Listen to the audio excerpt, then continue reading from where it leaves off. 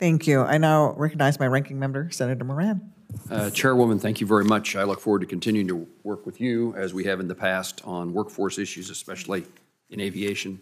Let me ask just a broad question, and maybe this is for Dr. Ludi or Dr. Utash, Mr. Ramanathan. What's the difference between just encouraging STEM education and encouraging aviation education? So we spent a lot of time trying to convince women, young students, to pursue degrees in science, mathematics, engineering, and research. Does that translate into something that matters to aviation, or does the educational focus need to be specifically toward aviation? Dr. Ludi, you have your head nodding with me.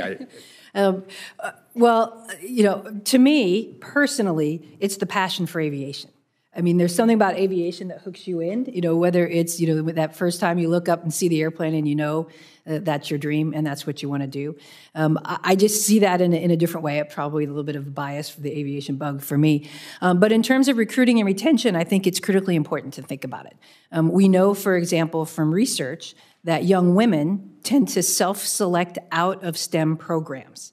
They don't feel necessarily welcome in STEM programs. So I think it's really important in terms of outreach and education and some of the areas that we're talking about here, that when we do outreach, we do it from a focus of aviation first, STEM second.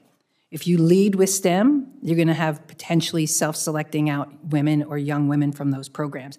And that's not what hooks them in. The research shows that what hooks young women into aviation, the number one response on a survey of women in aviation was passion for aviation, followed by the desire to be challenged. That's where the hook is. So I think we lead with aviation because we want to send the message that if you're not interested in STEM, aviation isn't for you. That's not what we want to send. We want to let people know, get hooked on it, or if you have the passion for it, there's a place for you. So there's a distinction. I believe so, yes. Yes, ma'am. I would add into that, I do think there's a distinction.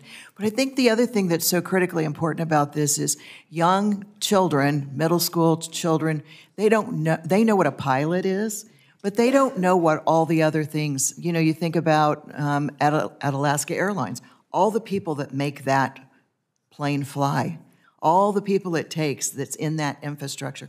I don't think people really understand, young children don't really understand what those opportunities are. On a flight I was on yesterday, it was a 45-minute delay because a maintenance person needed to come fix something so that we could go in the air safely. That, we have to do a better job because the way it ties in, Senator Moran, to the STEM is that you do have to have some strong science and math skills to be successful.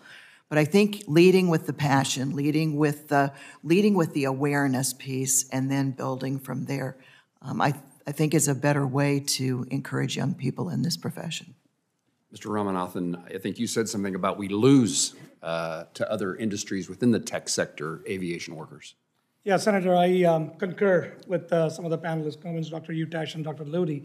I think you need, we're all passionate people in the sector, and we like people, to have passion in the aviation sector for sure.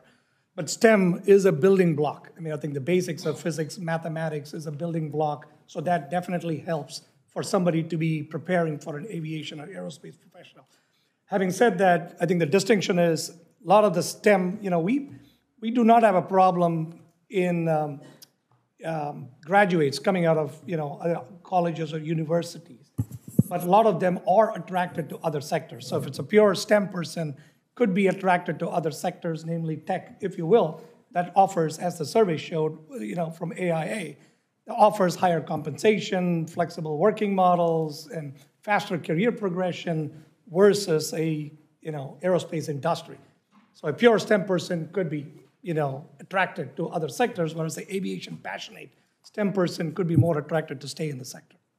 Thank you all for your answers. I'd highlight that next month we'll help cut a ribbon in Atchison, Kansas on a museum honoring Amelia Earhart, and when we've changed out our state's statue in Statuary Hall to Amelia Earhart. And again, those kinds of circumstances, perhaps a history lesson allows us to capture people to be interested, and in this case, particularly women, to be interested in careers in aviation and aerospace. If you have suggestions how we can, they're going to focus a lot of attention at the museum on STEM. If you can help us figure out how we, based upon our conversation, how we make sure that that's STEM that lends itself well to careers in aviation.